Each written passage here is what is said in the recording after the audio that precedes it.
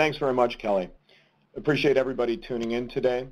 A little background in addition to what Kelly mentioned. About 20 years ago, I was a member of the institutional consulting group at Oppenheimer & Company, where I began my work in ERISA, primarily working with sponsors of defined benefit plans. So I remember when a lot of these plans were very active, and the industry itself revolved around defined benefit plan consulting. Obviously, things have changed 20 years later, but it's an interesting time that we find ourselves in, and so I'm very excited to be one of the members that have been during the heyday of DB plans, as well as this really important inflection point. So for those of you who are tuning in today, I'm very excited to have you. A little bit about my firm is we are a hard dollar advocacy group that does consulting work for DB and DC plans. We've been doing that as a group for about 12 years now. And as Kelly mentioned, we also do some special project engagements for the government regulators and class action litigation. Today, what we're going to talk about is we're going to give a little bit of a lead-in as to exactly how we got here. The recent historical backdrop, I won't get into the details about what's been going on in the consolidation and termination of defined benefit plans, but really what happened since the financial crisis, during the financial crisis, that got us to the exact conditions of defined benefit plans that we find ourselves in now.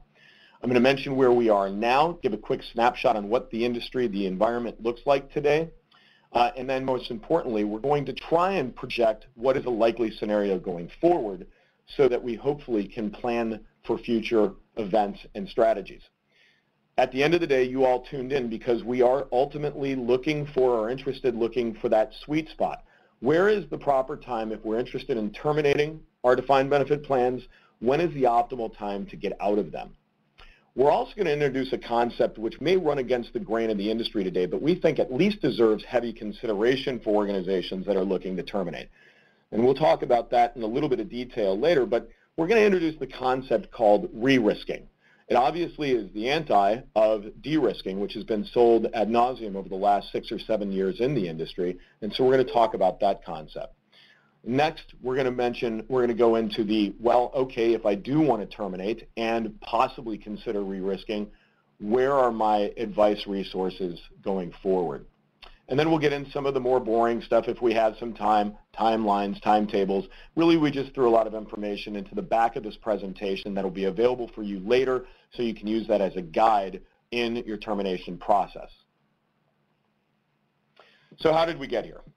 Well, for those of us who remember, and it wasn't hard to be awake during these very shocking events, during the financial crisis in 2008 and 2009, we had some substantial gyrations in many things that affected defined benefit plans. Specifically, interest rates declined to historic lows. We had this massive risk-off trade of where everybody sold anything that had any volatility associated with it at all. Real estate, stocks, commodities, you name it, it was on sale. And everybody loaded into U.S. government bonds, forcing interest rates down. Top that off with some quantitative easing from the U.S. Fed, and we ended up with extremely low interest rates. As I mentioned, stock prices collapsed, which means that the majority of your defined benefit plan net assets went down substantively during that time period. Stock declines in no way were muted, or I should say were not muted nearly enough by the upside gains in most of the bond portfolios, and so net-net, the funding ratios of a lot of plans went down. Right around that same time period, with all this shock to the system, what ended up happening was the concept of LDI, which had been around for a while, that's liability-driven investment strategies, was introduced much more aggressively and started to get some looks from finance officers across America. Fast forward into the first years of the recovery as we got into 2010 and 2012. What happened? Well, we actually had even more stimulus from the Federal Reserve, pushing interest rates even lower. That discount rate drop actually ended up hurting our PBOs and our funding ratios. That created quite a bit of a headwind as the discount model of future liabilities obviously increased. We did have a really nice recovery in asset values because stocks recovered substantively in 2000 and late 2009 actually, all the way into 2012. And so what ended up happening was we ended up getting some relief. We ended up with funding ratios starting to climb a little bit because asset prices went up in a much broader way than the increase from the PBOs, from the discount rate going down. At the same time, the U.S. government introduced two major relief measures, quote-unquote relief measures, that allowed organizations to fund at a lower percentage or at a lower rate than they would have normally under the previous statute. What that did was that provided some relief for the financial coffers of organizations as they were trying to recover out of the recession, but what that did was that slowed the inflows of normal contributions into defined benefit plans, and inevitably, I believe, ended up hurting the financial health of these defined benefit plans for those organizations that just sought to fund at their minimums. So where are we today? Or certainly recent history? Well, obviously, we got some good news. In the last year, we finally had interest rates move back in the opposite direction. As the concept of the unwinding of Fed monetary stimulus started to work its way into the system, interest rates rose quite sharply. As a matter of fact, they went from approximately 1.75% at the beginning of 2013 up to a full 3 percentage points by the end of 2013. That did have a negative impact on bonds in general, and the most dramatic example was U.S. government bonds that were on the long end were down a whopping 12.5%. As a matter of fact, if you looked at all the major asset classes in 2013, only Latin American emerging market equities were down more. That means the U.S. long bond was the second worst and most volatile performing asset in 2013. It's really shocking when you think about it. But it gives you an idea of how sensitive those types of vehicles can be to major interest rates rises. And obviously, we're foreshadowing a potentiality in the future. Good news was that stock prices soared, literally over 30% in most major U.S. indices. Japan was up a whopping almost 57%. And generally, with the exception of the emerging markets, the news was good.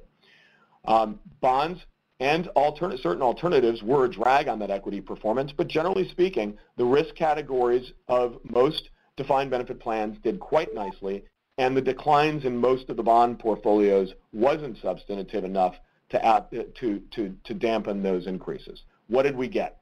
Nice rise in discount rates, substantial swelling in asset values, PBOs went down, and funding ratios went up very nice in 2013. We're going to talk a little bit about mortality rates in a second, but for those of you who have actually been paying attention, you know that our healing, if you will, of PBO descent actually wasn't quite as attractive because offsetting those rising interest rates, offsetting that discount rate, actually was a fact that we're starting to see longevity creeping into the tables, and that is starting to slow the curing, if you will.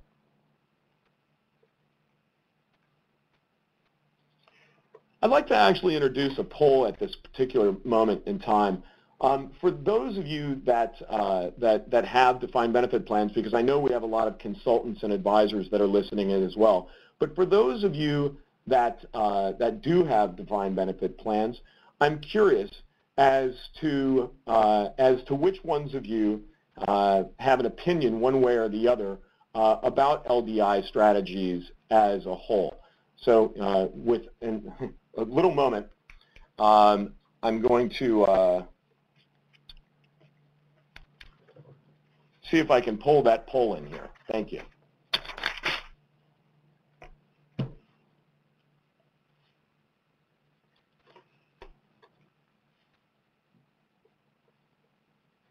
Thanks very much, Kelly. So if those of you can, who do have defined benefit plans, if you could possibly weigh in on your polls here, we'd like to get a viewpoint about where people are with the utilization of LDI. So if you could take a moment and click one of the radio buttons, I'll see if I can put the pointer back on here.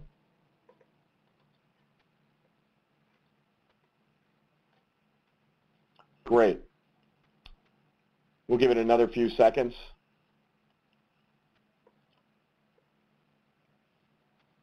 Perfect. I think we've got almost everybody in now. Kelly, if we can go ahead and end the poll and provide those answers for everybody, that'd be great. So it looks like we've got fairly good utilization of LDI as a concept. We have a little more than a quarter of the participants are using LDI actively. We have another, looks like be about 14 out of 100 are thinking about employing LDI, and then a little better than half of you like LDI as a concept, but not in this environment. And I'm assuming that's due to the substantive low interest rates that we're finding.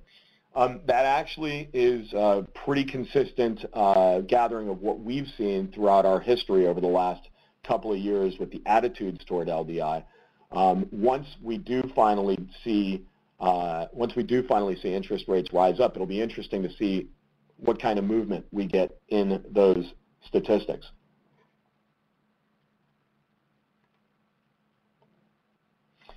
So for those of you who do have LDI employed in your plan, you're obviously aware, if you've been analyzing your fund on a more on a macro level and looking at the performance based on components, you probably have had some experience that's similar to this. You probably had a very good year in asset values, but because that long end of the government bond market was down as much as it was, you may have seen a little bit less of an asset rise than some of your peers who had not adopted LDI quite yet. So funding ratios did go up nicely for organizations that adopted LDI, with the exception of the ones that literally went almost fully to a fixed income strategy and were nearing termination.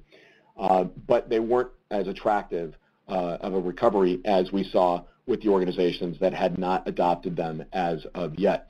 Just to give you a little statistic, amongst our peers, and we've looked across several plans to get a feel for this, we've seen approximately, it's actually a little bit more than a 30% exposure, but we just rounded that number down. Assuming a 30% exposure to long-term bonds in a typical LDI strategy, you would have lost about 300 basis points of recovery, or actually just absolute performance, which would have dampened your funding ratio recovery by about 3 full percentage points. So that's about what LDI cost asset values in 2013. So the big question is, obviously the history lesson is really nice because history can tell us about the direction of things to potentially come, or at least give us a good runway to take off. But the ultimate goal is, and I'm thinking that a lot of you are probably thinking the same thing, is where are we going from here? What does the end of 2014 and beyond look like? Well, ultimately, if you fall into the major investment banks and money management firms on the streets opinions, the world is looking for about 100 to 150 basis point rise in medium to long-term interest rates over the next 3 to 5 years. I will note that North Pier has a much more, I think, aggressive opinion about interest rates. We were approximately double the forecast of the street last year, thinking interest rates were going to rise about 85 basis points in 2013. They ended up rising 125, so even our estimates turned out to be overly conservative. And we actually think that there's good reason for it. When you're JP Morgan or you're Mercer, it's very difficult if you think that interest rates were going to rise 20% next year to come out and say that. If you're wrong, you've got a lot of mud on your face, and if you are right, then you scare a lot of people. So I think that when you look at the major capital market assumptions that are published, you have to take them with a little bit of tempering, that they can't probably say, or at least some of them can't probably say everything that they're thinking. At North Pier, we have a tendency to be a little bit more project-based and advocacy-oriented, so we can actually give our opinions. So we're actually looking at that 200 to 250 basis point rise between now and about 2018. We are seeing global economic conditions stabilize and generally improve. We're going to talk about that a little bit later. But we do believe that barring any major geopolitical or ecological event on the globe, that we're probably looking at better economic conditions globally. And if that does in fact turn out to be the case, stock prices are normally not too far behind. One thing that we think that most of you have probably caught whiff of, but we're going to talk about this in a little bit more detail, is that PBGC insurance premiums are about to soar. 2015 is going to be a shocker, and 2016 is going to make 2015 look like a discount. So it's definitely something that organizations that have plans that are underfunded are really going to heavily want to factor in the next 2 years for a lot of purposes. Again, we don't think that the mortality rate rises. We don't think any of that news is shocking. We don't think any of that news is new, and we don't think any of that news is over. So as long as mortality rates continue to rise, we're going to continue to see headwinds in funding ratios recovering fully. By the way, a little statistic, and I have not been able to verify this. I read it a couple of different places, so treat this as one of those potential fuzzy math numbers. But what I read was that approximately for the average plan was that 1 full year of increased mortality ended up increasing, decreasing funding ratios by approximately 4 to 5%. That seems pretty outstanding when you think about it. My suspicion is that as we all see the next decade or two unfold, that we're going to probably see another year or two tacked onto those mortality tables.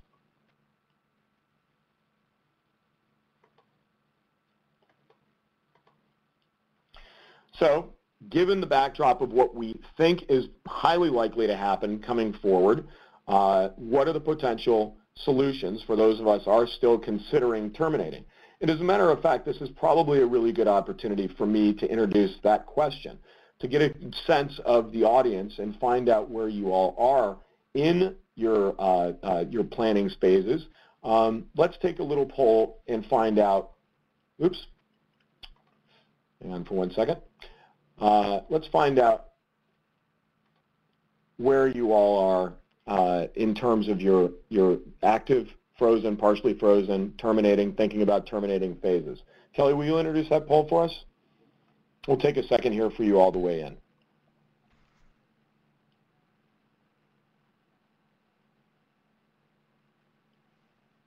Looks like we've got joining us coming in. I'm sorry, Kelly? Just said, looks like we've got some good feedback coming in. We do. We really, by the way, this feedback is very valuable, not just for us, but also I think the other members of the webinar. All this information will be made available to you statistically after the session. So not only does it help North Pier in terms of our planning and guidance, but I think it also helps your peers quite a bit. So thank you very much for actively voting. Great. We'll give this another couple of seconds, and I'll give you the results. This is a very, very evenly dispersed sampling. We've got a little less than a quarter of you are showing that the plan is still fully active. Only 10% of you are fully frozen at the present time. 30% of you partially frozen.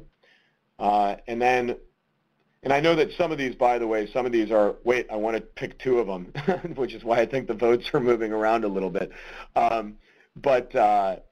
Certainly, we've got a constituency that's chiming in here that they are either presently terminating or thinking about terminating. So nice, evenly dispersed group. So we've got a nice sample to draw on.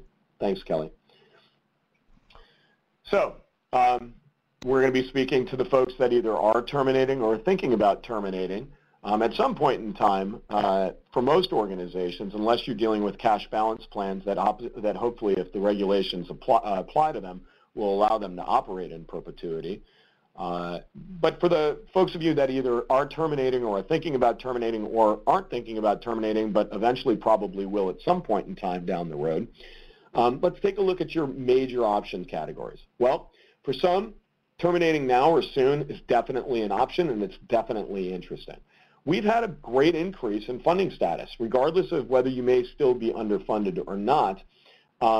We've had a great run up in asset values, and we finally have had the right move in interest rates, and hopefully we'll get a little bit more. So for some organizations, this is a good place to take our risk off the table.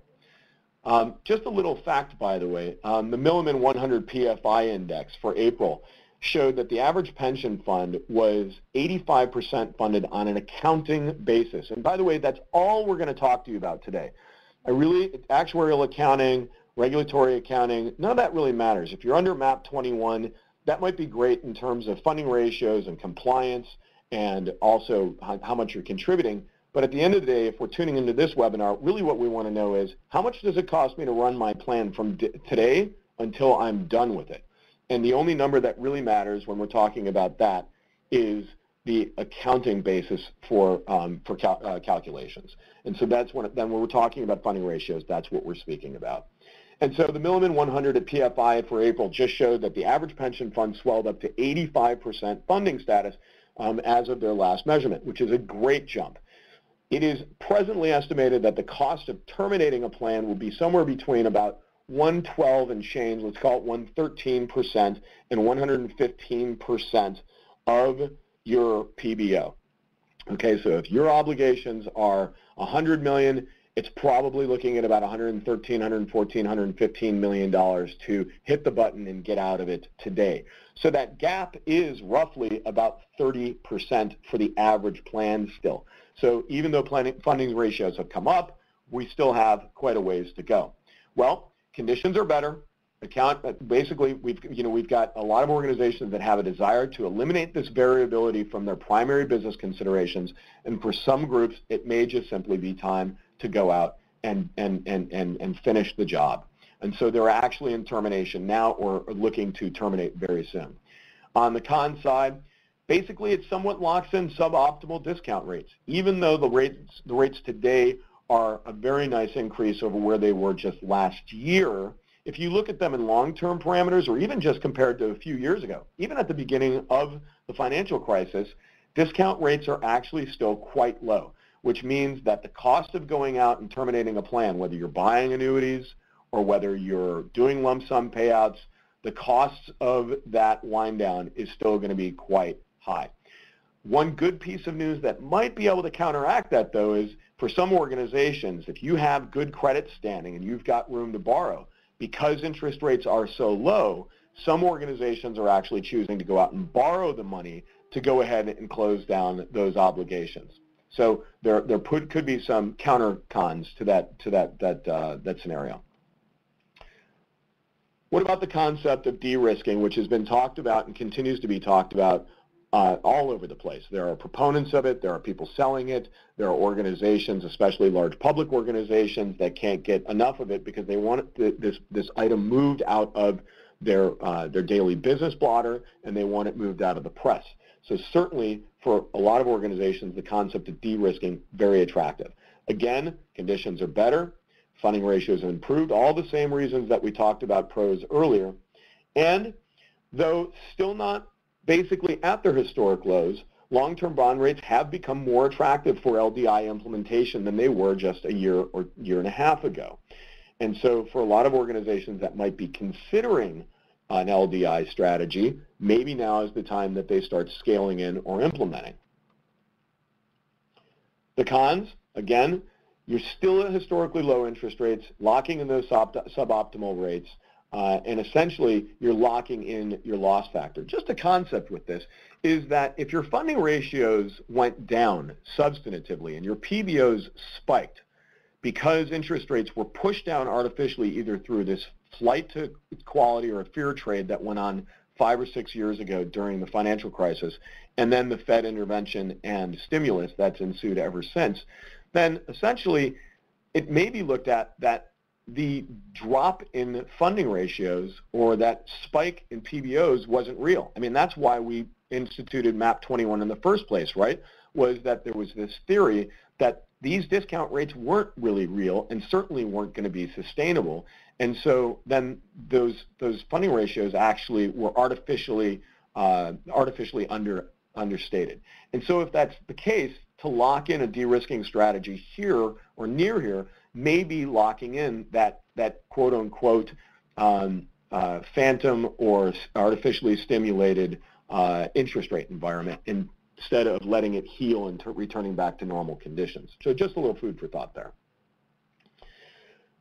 For a lot of organizations, we're starting to see people look at the new concept, which is terminate tactically. In other words, okay, I like the idea of getting out of these plans. And by the way, so at North Pier, we consult to a lot of organizations that do mergers and acquisitions, and some of them actually end up acquiring these defined benefit plans through those M&A events. They never started these organizations. They never started these plans, and all they really did was assume the liability. So for them, really what they're trying to do is they're trying to maximize their exit point. So they don't want to be in the defined benefit plan business for long. And that's also true of a lot of organizations that have them as legacy benefits as well. What are some of the benefits of possibly taking this approach? Well, if the capital market assumptions that we have prognosticated do continue to unfold and interest rates rise, well, we're definitely going to get some curing in those PBOs as the discount rate rises. Further, asset values hopefully will go up, especially if duration risk is controlled in the bond portfolios, but at least from the stock side of things. And also, a nice companion to that is if interest rates go up, well, lump sum calculations go down. The present value calculation of a future liability becomes lower as interest rates rise. And the purchases of annuities become cheaper. By the way, a little fact right now, annuity purchases are basically somewhere in the low 3% rate for crediting interest right now. That's extremely low. So if we can get up to even 4 or 4.5 or 5% for an annuity purchase, you can imagine that the cost of purchasing annuities goes down very nicely. The cons to that, sorry, I've reversed the order here a little bit. Capital market assumptions could be wrong. I mean, if you took a poll in 2006, if you'd asked people whether they thought the Dow Jones Industrial Average was going to be below 7,000 in a year, I think you'd probably find very few people that would make that statement. Stocks could go down. Interest rates could stay low. They could even go lower. And ultimately, if any of those events happen, that could slow the path to plan termination. If things got really aggressive, and they did it before MAP 21 relief went away, we could actually see a major increase in funding obligations as well. So net, if things were to go awry or against plan, we could end up with a increase or meaningful increase to the net expense of getting to plan termination. And at the end of the day, a lot of financial officers, that's really what they want to know. They want to know is how am I going to get out at the lowest total expense to me? Total expense means the check I might have to write when I do terminate the plan, as well as all the checks that I have to write from now until I get to the termination date. I guess that's maybe a good point in time for us to even segue to that question in the first place. We make an assumption because Wall Street certainly has their opinions and North Pier has their opinions about interest rates, that interest rates are going to move in a certain direction. But for those of you, and actually we've got a lot of consultants on the line as well, so this is just as applicable for you as it is for those who actually operate defined benefit plans. I'd like to take a little bit of a poll here to find out exactly where do you see interest rates going. So let me load that poll in real quick. Kelly, can you introduce that poll for us? Yes, sir. Here we go, folks. If you would, just let us know your opinion. Where do you think interest rates are going to be in 3 to 5 years?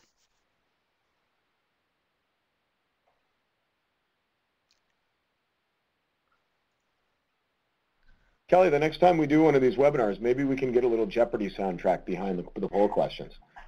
Ooh, I'll look into that. Good idea. Thanks, Jim. Always looking to help. I think that everybody or most of the people who want to vote or have an opinion have at this point. Great. Well, I'm actually really quite happy to see that North Pier is not a lone wolf in our opinions, that we're probably looking at better than 2% increases in those intermediate and long rates coming in the next few years. As I said, I believe that Wall Street and the major consulting firms have way too much to risk to tell the street what they really feel. And so it's probably really important that we have the opportunity to talk as a peer group and really get a sense of this, because as you can imagine, we already saw what just a 1 and change % move in interest rates did to LDI strategies last year. Imagine what another 200 or 300 basis point move or more could possibly do to those potential strategies, and our ability to possibly duck them. So that's great. We'll use that information going forward. Thanks, everybody, for participating with that one. That's very valuable. Well, that's a great question. Where is the sweet spot? So we've got this wonderful concept that interest rates are going up, that asset prices hopefully will continue to climb, that maybe annuities get cheaper. Where is this golden day of where if I could press a button and get out of my plan and terminate it, where would that be? Well, again, as we mentioned, when we looked at over 10 major capital market assumptions for 2014, a lot of names you know. Pretty much everybody's falling at least in this 100 to 150 basis point rise category. We've got some folks that think it's going to happen a little longer, but for the most part, everybody's saying by about 2020.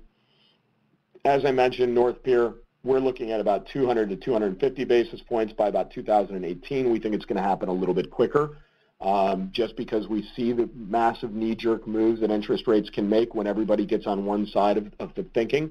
We saw that last year.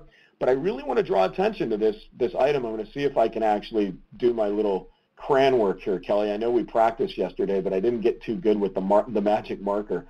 Let's see if we can do it.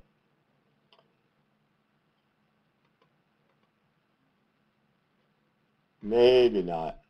We'll try one more time. There we go. And I just want to draw your attention to this. Yeah, I might look like I'm doing this with my left hand, but I'm actually doing it with my right.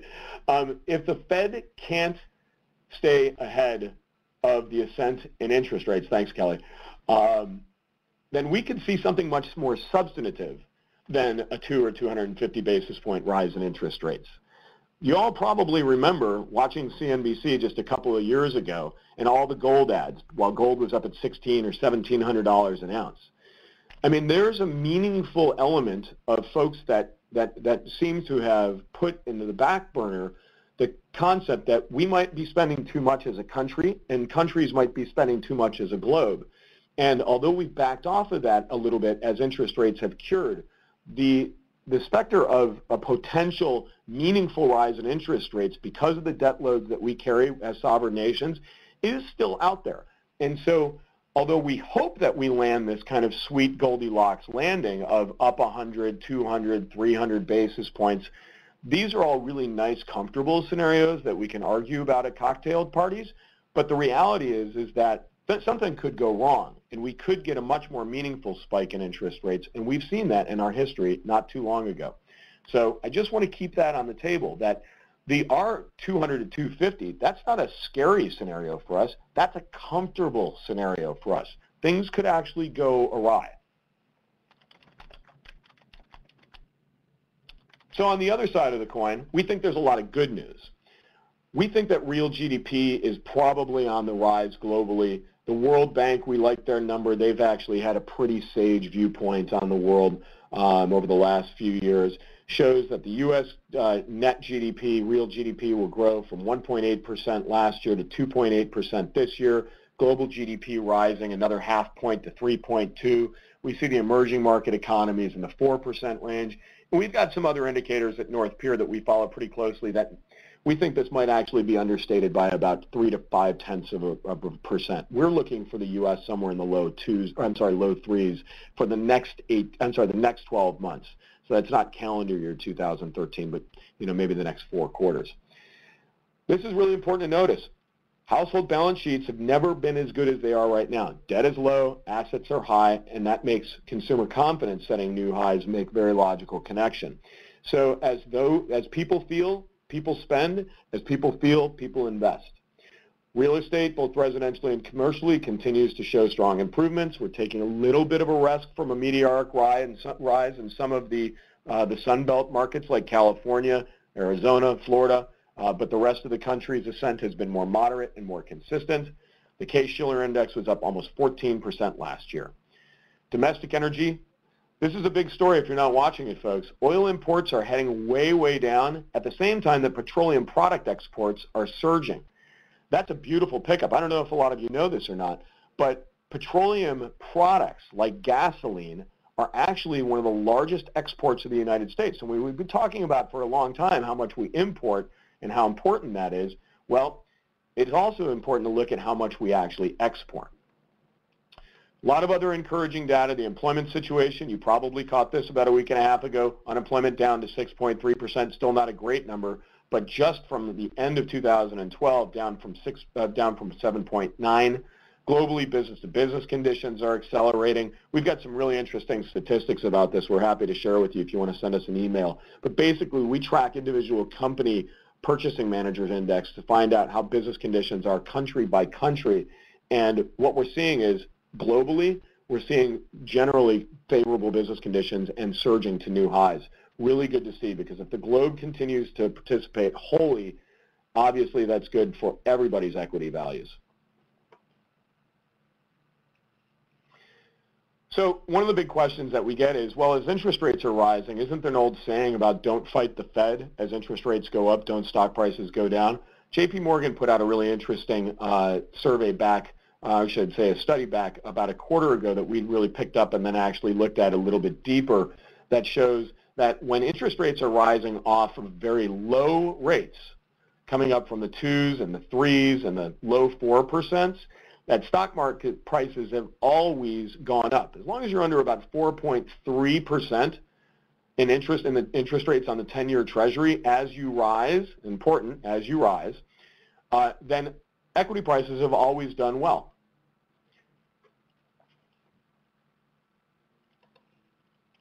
So there's a lot going on in this chart, but I'm going to walk you through it all. This is that, what is the sweet spot, how do we get there, what does it look like, and what are all the key components? Well, we've talked about them all in pieces, but now I want you to see where they may line up, and obviously this is not to scale. We've talked about interest rates, the purple line. Right now we're on the way up, coming out of 2013. Hopefully at some point in time, whether it's 16, 17, 2018, 19, 20, at some point in time, we're going to reach this flattening point of the apex. So you want to pay attention to that, or have advisors that are looking at that for you. Once the low-hanging fruit of interest rate rises is picked, then you probably are getting pretty close to lows on your PBOs, and hopefully helping your funding ratios as best as interest rates can impact them at that point in time. Also, annuity purchases and lump sum payments should be approaching the lower levels at that point in time. Assets of the plan, hopefully, like I said, if the globe continues to look pretty good during that time period, interest rates would go up because the globe's doing well. These things are not disconnected. They actually should run hand in hand to a certain extent, highly correlated. You should end up with a nice move up in the assets of the plan around the same time period. The line will probably not look that pretty. It will have some zigs and some zags, but generally speaking, we think that they will generally follow each other. At the same time, your PBO should continue to decline. Those pension obligations hopefully will continue to get lower, and your funding ratios should improve. What does that mean? Well, you're going to have to contribute cash along the way. So clearly, as we get out last year, not a good time to get out of the plan. Your net cost of termination, very high. This year, like I said, the average plan still has to write a check for about 30% of what their obligation is to get out.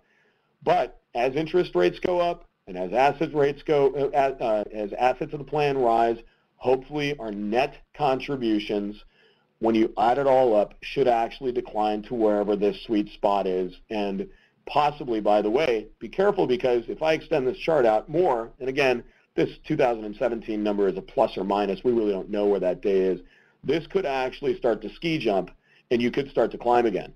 If we, and I should say when we get back into recession, there'll be one eventually one day, interest rates will start going the other way. Stock prices will start going the other way. And guess what will happen to this line? Your net costs will actually start to climb. So you probably don't want to get too aggressive on trying to cherry pick that absolute bottom if you're looking for the sweet spot. And, you know, I guess we're going to get into a question here talking about one more item, which is the PBGC premiums, because right around 2016, as I mentioned, those PBGCs are really going to kick up, and that is possibly something that also impacts the sweet spot. If we get really, really lucky, then we're going to get some curing that's going to happen that make those premiums not effective for all that long. So in a perfect world, things won't last much longer than that 2017, 2018 range, and maybe even a little quicker but I think that's super optimistic. So let me give you a little briefing for those of you who don't know the actual numbers that are associated with the PBGC premiums that are coming out. And I guess maybe by way of backdrop, because a large factor of this premium is, let me pop these in here real quick. So for those of you who don't know, there's a new bipartisan budget act 2013 that actually, so you all know that that PBGC premiums were already raised pretty substantively this last round, going up to $50 per person in 2015. Now we're talking about, with the BBA, of a $64 number per participant in 2016. This is the big number with the new BBA regulation or proposal that's pushed through. Is we're actually looking at a jump to 2.9% of underfunded asset, of the underfunded amount of your assets is going to be assessed by PBGC. 2.9%. We're going to get into that in a second, but that's a big, big number. That's better than triple what it was just a few years ago. Let me take the last poll of the day, because this is going to impact what our advice is for the typical organization, and something that you should be looking at in your analysis of what to do next. Let me introduce the question just simply of plan funding.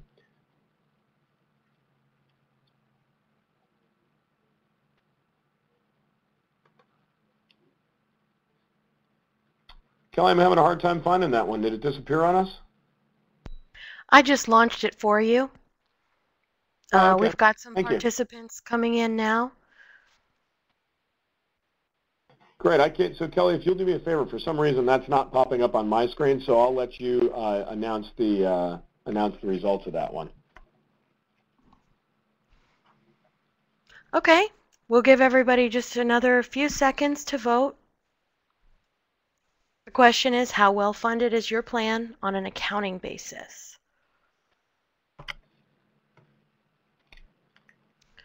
Okay, and we will go ahead and close this poll.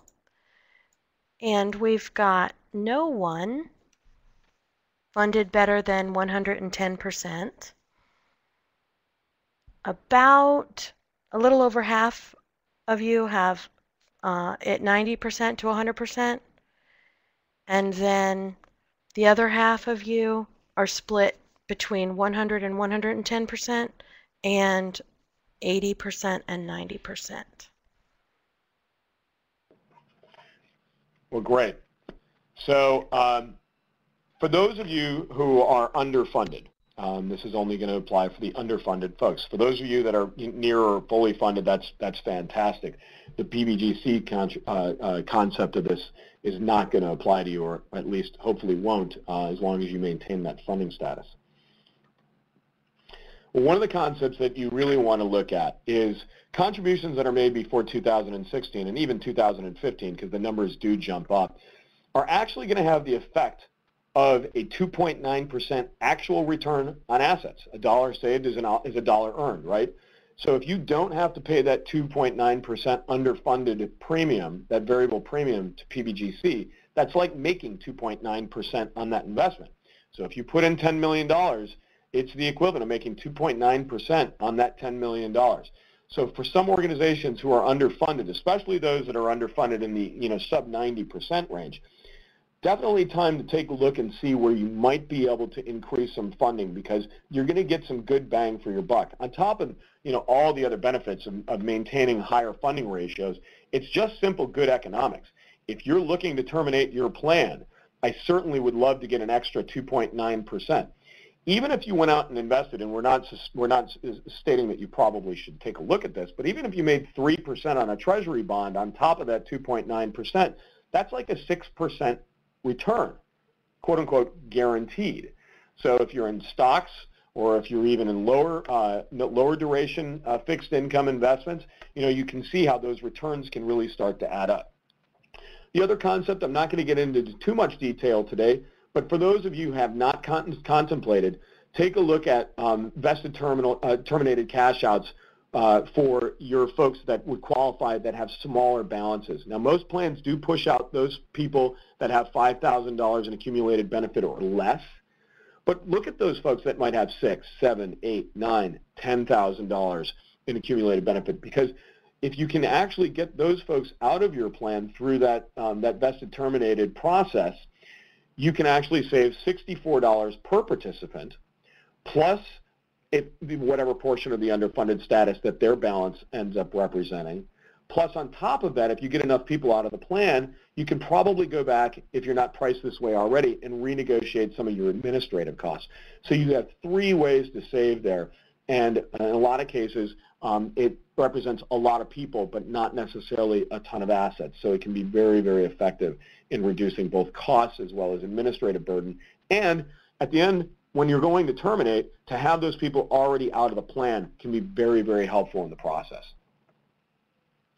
Just by way of comparison, and I by no means want to reflect that this is an apples-to-apples type scenario, but if long bonds in an LDI strategy are yielding less than 4% right now, and they've got all that huge duration risk, putting you at risk of losing 12.5% on long bonds in a year like 2013, doesn't it kind of make sense to look at ways that we can make an easy 3 and change percent?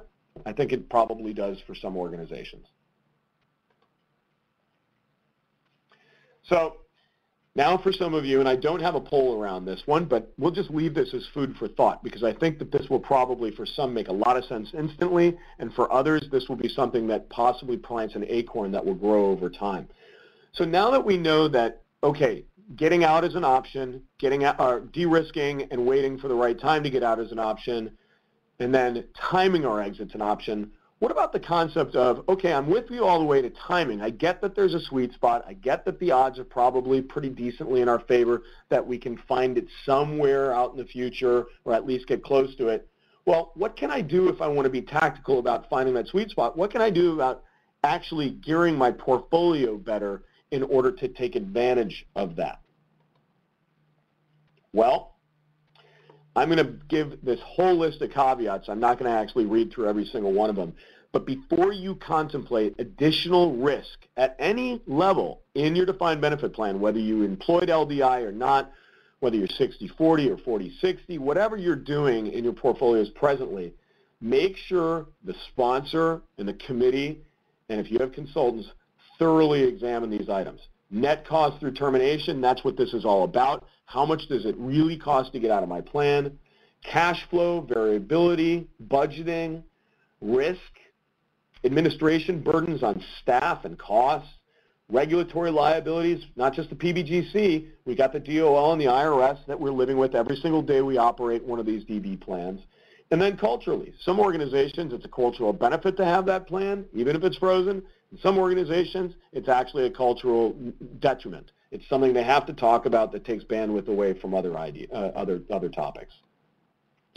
Assuming you get through that myriad of topics and you still want to examine the possibility of re-risking, these are the things that you want to look at. Asset allocation.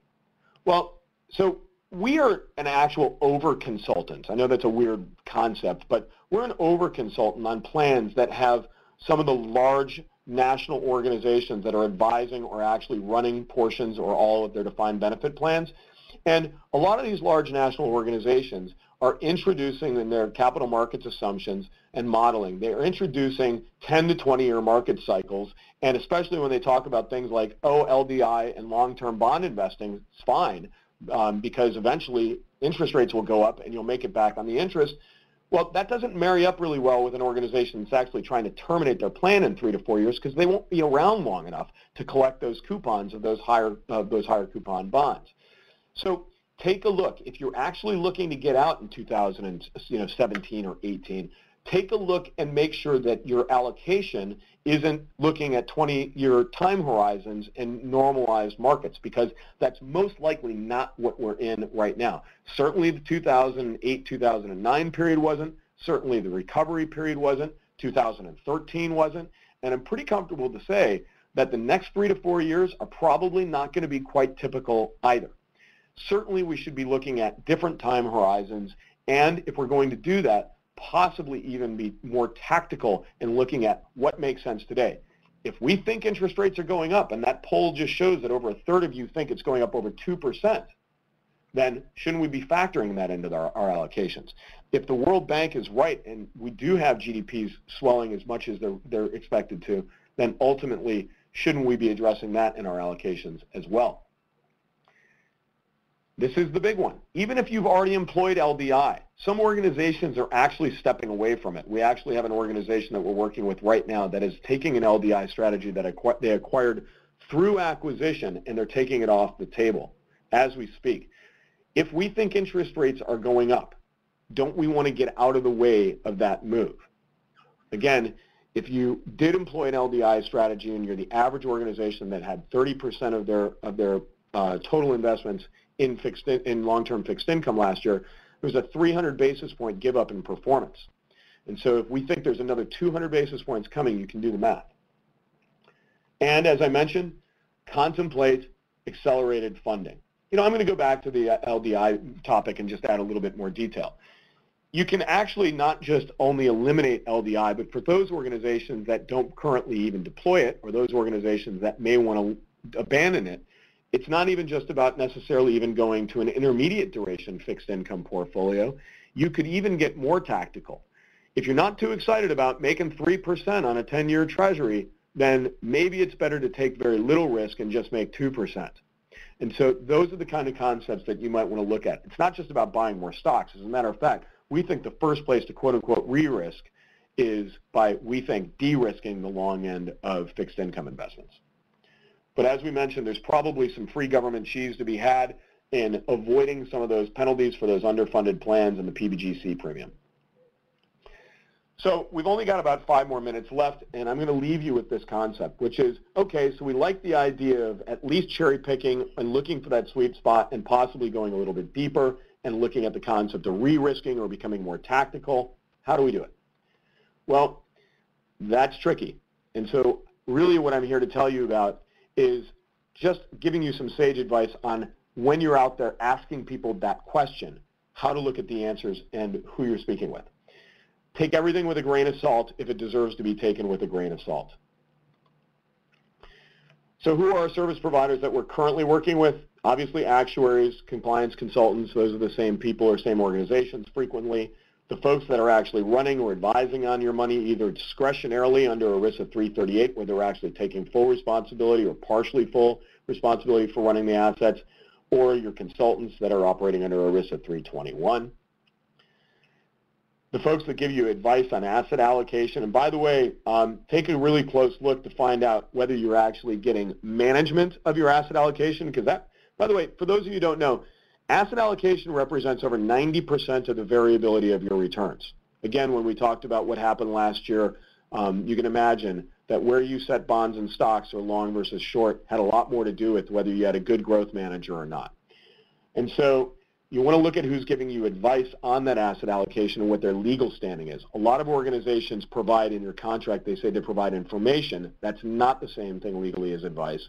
Some organizations provide advice under 321, and some organizations actually, and very few of them will do this, will take full discretion of your asset allocation. But at the end of the day, all these organizations have a vested interest in your plan continuing. That's where those fees come from. If they come to you tomorrow and say, now's the time to hit the button and terminate your plan, their fees stop as soon as you do.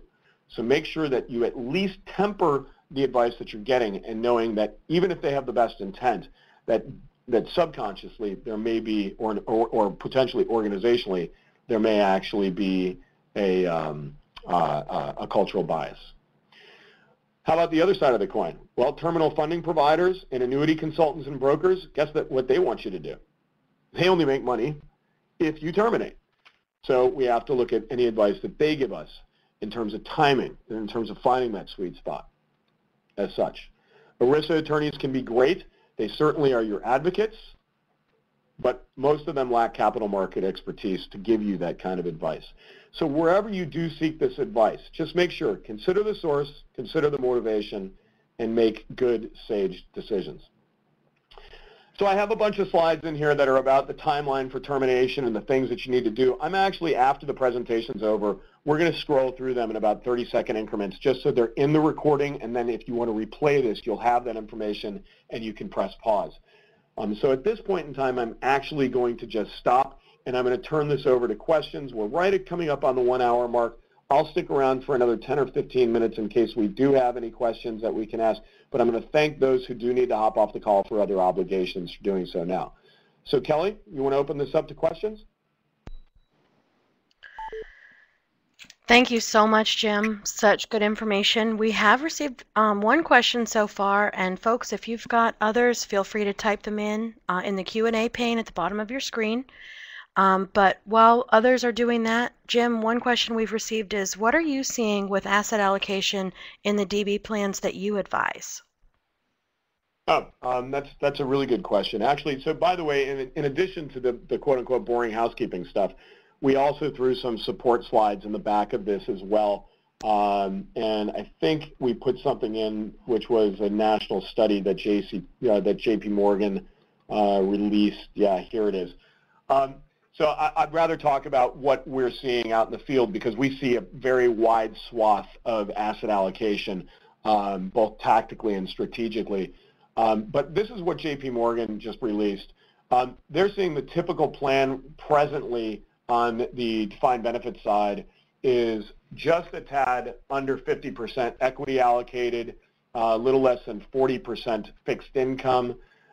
There's been some utilization of hedge funds, which were actually a drag on performance last year at about 5%, and then the rest is sprinkled among private equity, real estate, and then cash. I will give a quick caveat. For organizations that are dealing with the medium-sized to small-sized defined benefit plan, these esoteric asset classes, the hedge funds, commodity funds, private equity, they sound great. The sell on them is really interesting in terms of shifting efficient frontiers and getting more return for less. But when you actually start looking at some of the fees that are layered in on some of these funds of funds, they can really kill a lot of the alpha. So definitely be very, very judicious in your application of seeking the advantages of alternative investments and make sure that you're not paying too much for the concept of shifting your returns to the left and taking less risk and up and getting more return because fees might be a pullback from there. But that's a great question. Tactically, for what we're advising our clients on is we've actually been very, very light for about 4 years now on international equities. We're looking for an increase in European economies in the near term, and so we're actually redeploying to what was an overweight for a decade, has been an underweight for about 4 years. We're actually looking to equally weight there. And then we're liking what we're seeing in commodity prices coming back, and so we're actually, for our pension plans that we discretionarily manage, we're very close to seeding what has been an underweight in emerging markets equities with an overweight. So we're actually going for a full underweight. We'll be stepping in through full weighting and then to an overweight probably in the next 12 to 18 months. Any other questions? Well, thanks, folks. Again, we will make sure that we provide this deck for everybody, and we welcome any comments or questions, and we're happy to be a resource to you. We know that this topic is timely for some and is more intellectual for others. But to have this as a primer going forward, we hope gives you a perspective that maybe you're not seeing in the mainstream advice circles. Thank you so much, Jim, and thank you, audience, for joining us today. Please take a moment to complete the brief survey. If you stick around with us till the end after Jim scrolls through all the slides, it will pop up when we end the webinar. But we'll also send you a link in the email that we send you tomorrow.